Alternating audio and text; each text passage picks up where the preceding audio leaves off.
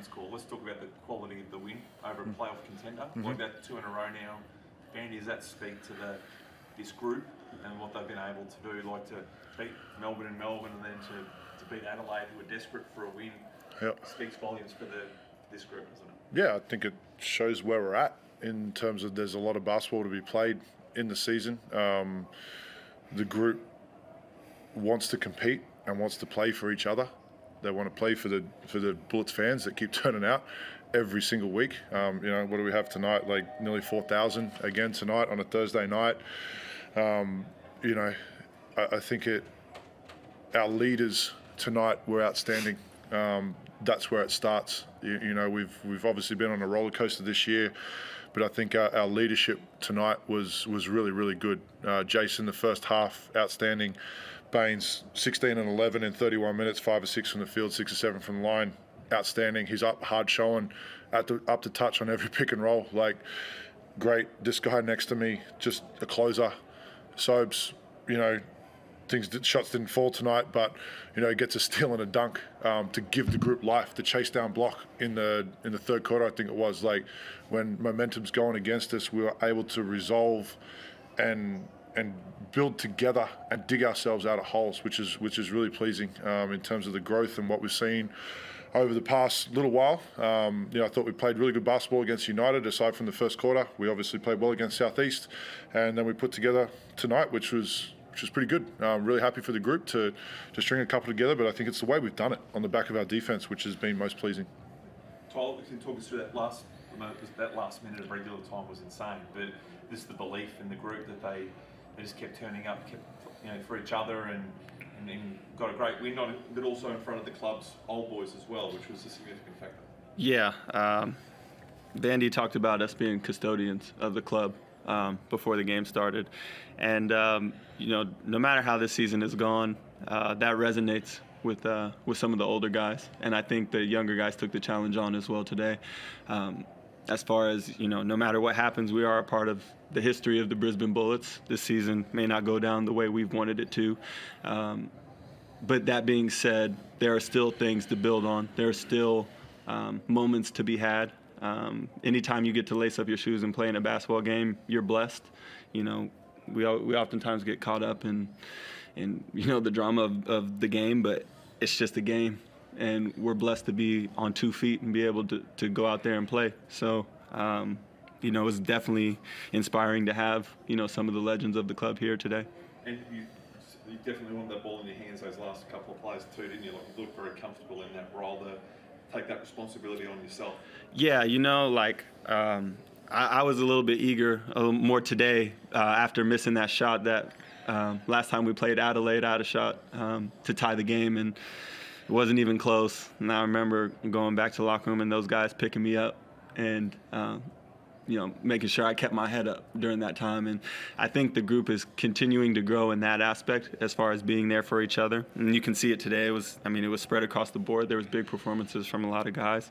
DJ showed so much maturity today as far as getting into the paint and not just wanting to I feel like he had to make that play.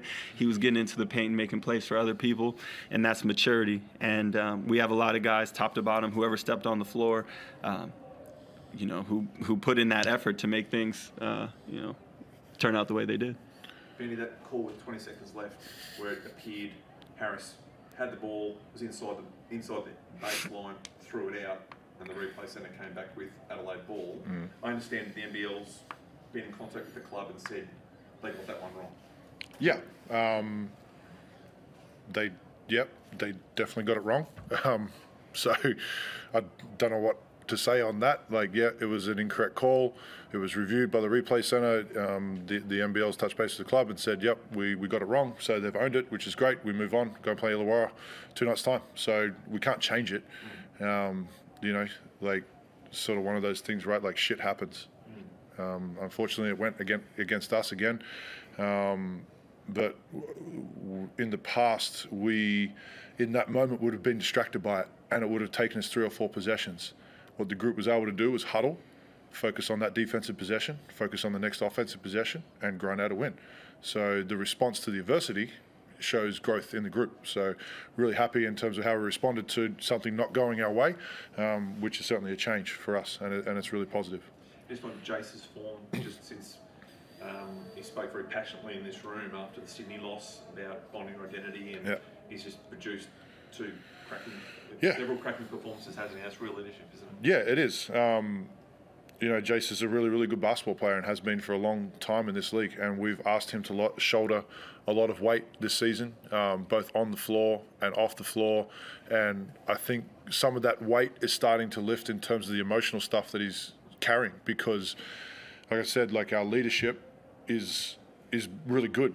Like tonight, outstanding. So it makes Jace's life easier when he doesn't have to shoulder the burden of everything.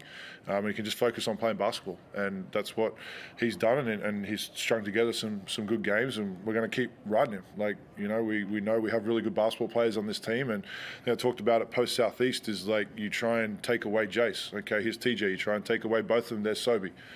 All right, you try and take away all that, we'll roll it into Baines on the post. Like, we've found some rhythm, and we've been fortunate to play a lot of basketball in a short space of time, which has helped us find that rhythm. You see teams like Southeast sat around for 8-9 days, and they didn't play so well against us, and they come out and, you know, played really well against Tasmania last night. So playing games and finding that rhythm can be really powerful in the course of a season. And TJ obviously knows about that from being so long in the NBA. Like, when you find that rhythm, like, confidence is a mean drug, right? I know he played the second half, but how's he pulled up now, Baines? Because he seemed to grab at his foot late in the second half after a rip. I think he landed on someone's foot. How's it pulled up? Look, haven't had a chance to talk to medical staff yet. Obviously, finished out the game. You know, played a lot of minutes. What did he play? Like 31 minutes. I think that might even be a season high for him. You know, so we'll assess it in the next half hour, whatever it is. You know, we get on the plane tomorrow and play Illawarra Saturday. So look, Bangers is always meticulous with his body, and he's going to be no different in terms of this to recover and get up for Saturday night. And look, if he's not okay, then Vanderjagt, Tyrell Harrison, Harry Froling, DJ Mitchell, like Andrew White can play some four. Like, you know, we've got pieces that can plug in and contribute. You know, like I thought Harry was really, really good tonight. Like TJ spoke on DJ, his maturity. Outstanding game. Like to trust him down the stretch to close the game is huge growth for DJ. So look, we've got guys ready to come up if Bangers isn't right, but I think he'll be fine. Chris, you're welcome to jump in.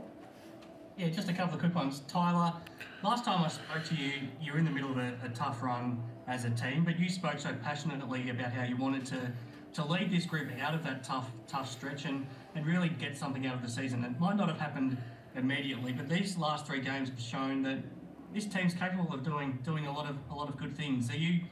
What have you made of this turnaround in the last three games, and how proud are you of the playing group? I mean, extremely proud, because I think this would have been the easiest time to throw in the towel. This kind of would have been the easiest time to just be like, oh, well, you know, it is what it is. We can't make the playoffs, so, you know, let's just roll the balls out and play basketball. But you know, there's still an intent in shoot-arounds. There's still an intent, and there's still an accountability, and that speaks a lot to our coaching staff and Vandy and Pero and PC as far as keeping guys together and not allowing, you know, that sickness in the mind to come in and allow us to just do whatever we want, because it's very easy to do that, especially in a season like this.